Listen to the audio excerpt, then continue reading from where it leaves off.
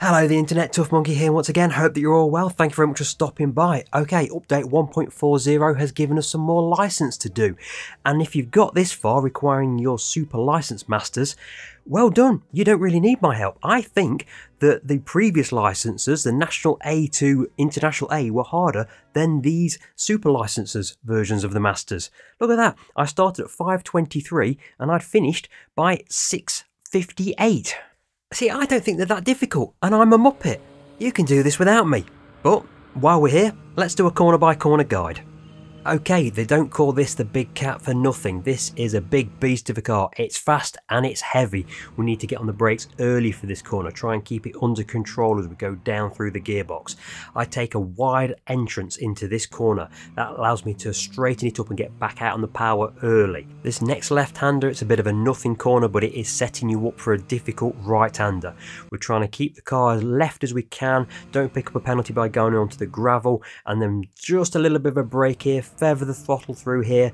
Don't get on the power too early, otherwise you'll compromise your exit, and don't go any further left than I've done there, otherwise you ruin your lap.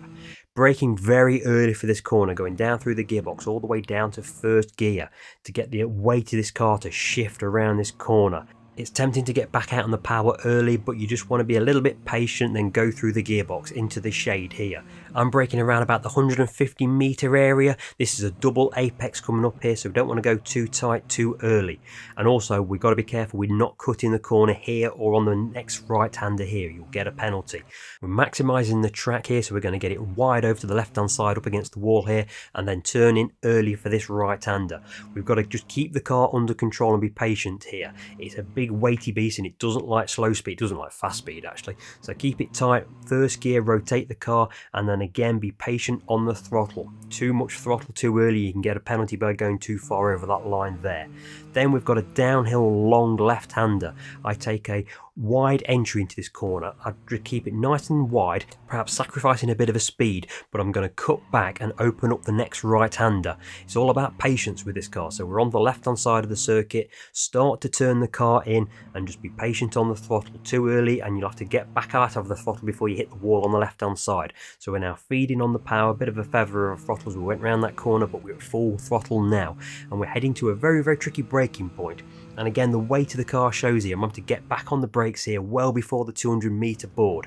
Get it down through the gearbox and rotate it not too tight here because we're trying to get the car on the right hand side as we're exiting this corner. So start to tighten it up now. Sacrifice a bit of speed, but it's all about maximising your acceleration out of the next couple of corners. So a tight entry through this corner, keep it left, and then we can start to apply the throttle with a tight entry into this corner. Let the car run out to the left hand side, not too wide, you'll get a penalty.